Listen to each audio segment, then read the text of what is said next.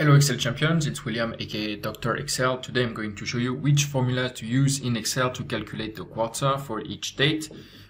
So what I mean by that, January, February, March is going to be the first quarter, and for example October, November, December is going to be the fourth quarter. So I'm going to give you the formula to do this, and I'm going to give you the file with everything with the formula that you can use.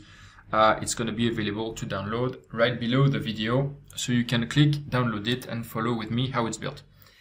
So to calculate the quarter for any date, I'm going to base this on the month. So first I need to compute the month of each date.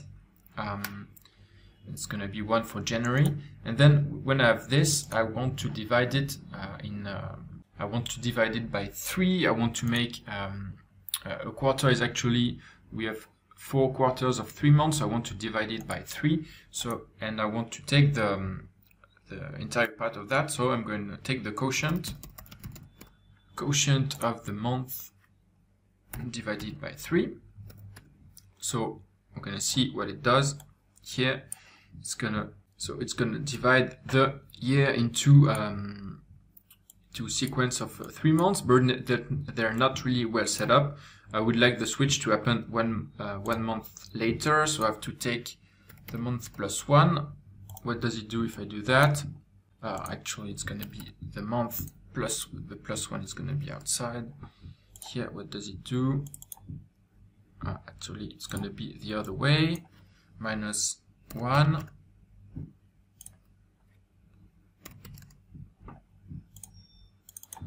Yeah, so basically we have the same figure for January, February, March, and then it changes every 3 months, and each time we'd like to add 1, so I'm going to take this plus 1, like this, and now I have to take it as a number.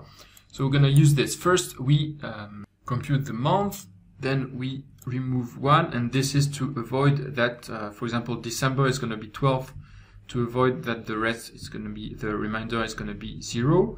Then we divide by 3 and take the entire part of that and add 1 to make sure that we start always from 1 and not from 0.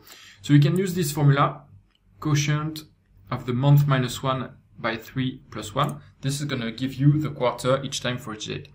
So you can download the file right below to reuse the formula. And I'll see you tomorrow for a new Excel tutorial. Don't forget to subscribe. This way you'll be notified as soon as I publish it. See you. Ciao.